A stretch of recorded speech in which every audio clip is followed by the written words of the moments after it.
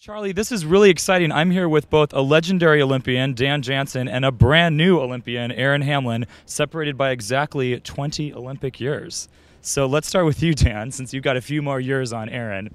We'll give you the seniority here. What's it like being back at the Olympics 20 years later after Lillehammer?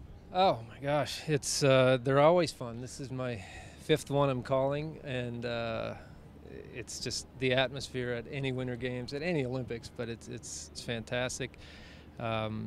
It's nerve-wracking, as Erin can tell you, but now the pressure's off. It's great fun, and to be here with City is even better. So tell me about City. Tell me about the program and how you are each involved with it. Erin, let's start with you.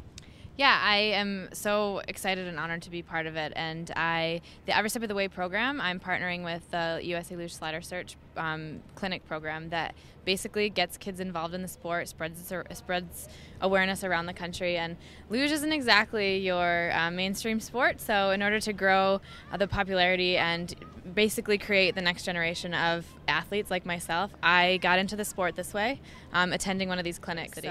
Great, excellent. And you're leaving out one important detail. Not only are you a medalist, you are the first medalist in this sport for America. That is really cool. How does that feel? It's amazing to have such a historic thing happen. You know, I won Worlds in 2009, and I was the first American woman to do that. So now to be the first singles medal in luge in U.S. history is phenomenal. It's never something I really set out thinking I could do, but I'm really excited and hopefully, you know, come full circle, being able to give back and hopefully keep it going and have more podium finishes. What are you going to do with that medal? I'm not really sure. Protect it. I don't know. Maybe ask Dan what he did. Did you just leave it in your house? Yeah, how about some advice here, Dan? Yeah. What advice do you have about taking care of your medal here? So everybody's going to want to see it. So let them do that, and then get a nice case and put it on your wall. And then if they want to see it, they come to the house. That's my advice. I like that. So let's talk about having fun here at the games. We're an entertainment outlet, so we want to know, what are you guys doing to hang out? Now that you're finished, are you going to party a little bit?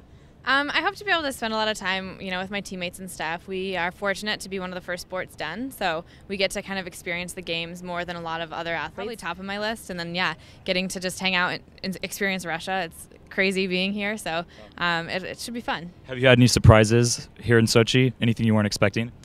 Winning a medal was probably number one. That's the biggest surprise. But honestly, we were here in November, and seeing how far everything has come here and how much they've kind of pulled things together, I'm very impressed, because when we were here a couple months ago, we were thinking, this is going to be a feat for them to get it together. But so far, it's been good, and I'm very impressed, and it's been gorgeous.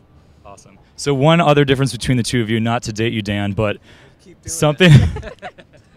Something that didn't exist during your Olympics that is prevalent now is the internet. So there's been a lot of tweeting going on between not only fans and friends and stuff, but celebrities back in Hollywood. Have you heard any fun tweets from anybody you're a fan of? Oh my gosh, yeah. It was opening ceremonies day, and obviously you're pumped about that. But I happened to be on my phone, and Miranda Lambert tweeted at me, and I saw that. I'm like, oh my gosh, this is the best thing ever. And someone's like, you're at opening ceremonies. I'm like, yeah, but this is really cool too. So that was awesome. A couple Kings of Leon tweeted, and I've gotten a couple followers that I probably would have ever had if I hadn't won a medal. So it's been crazy, and my phone has been going absolutely insane. Who else that you haven't heard from yet would you just die if they were to send you a message? Who are you a big fan of back in Hollywood? Julia Roberts is probably my absolute all-time favorite actress, and yeah, one time I was in the same place as her, and was probably my biggest starstruck moment, so that would be number one for sure. Great. How does that make you feel, Dan? Do you wish you had Twitter back then in '94? You know what? I got a fax from Jimmy Buffett. That's my story. So, yeah. But from Jimmy Buffett, that's pretty cool. That's right. You literally got a fax from him. What did it say? It said, "Blow the volcano."